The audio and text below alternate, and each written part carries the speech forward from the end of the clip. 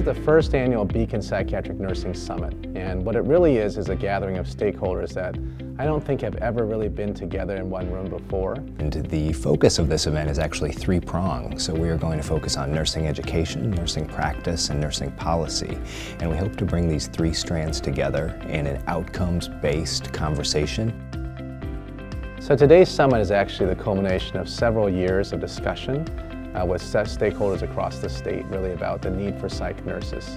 And that includes both the RN level and the advanced practice level and DNP level as well. The summit is important to Nebraska, I think, if you want to boil it down to one reason, and that's about access. So Nebraska is a state with significant shortages in behavioral health care delivery and access, especially outside of the metropolitan areas. Our keynote speaker today, we're very excited to have Dr. Gail Stewart from the Medical University of South Carolina. She's authored a textbook on psych nursing, actually now in its 10th edition.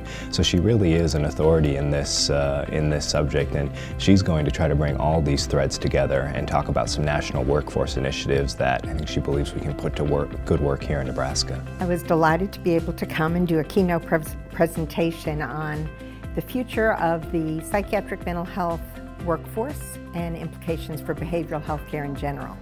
So I see psychiatric nurses as linchpins and leaders. They are the glue that holds the system together because they interface with families and communities as well as other healthcare providers. And so our psychiatric nurse practitioners are becoming increasingly embedded in non-psychiatric agencies, family practice clinics, OB clinics, pediatrics, school. I see them assuming more roles as team leaders, care coordinators, and also interfacing with patients and families more directly to provide additional care resources.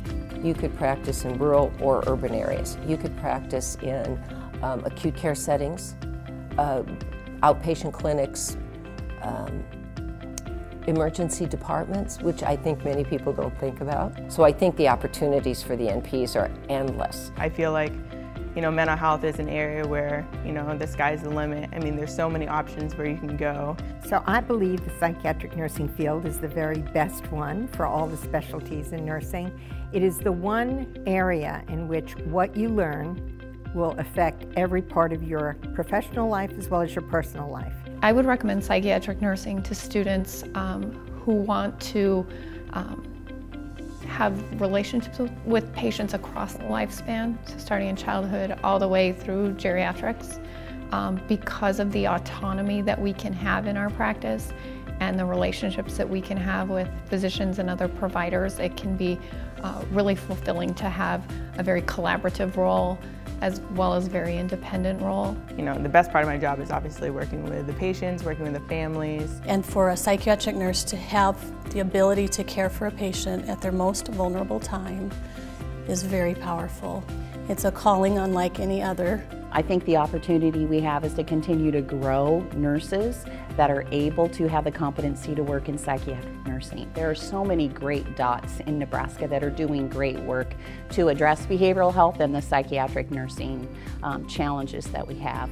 But really coming away with an action plan for policy, education, and practice so that we have an ample, talented workforce is key. And I'm very excited about the summit and future summits.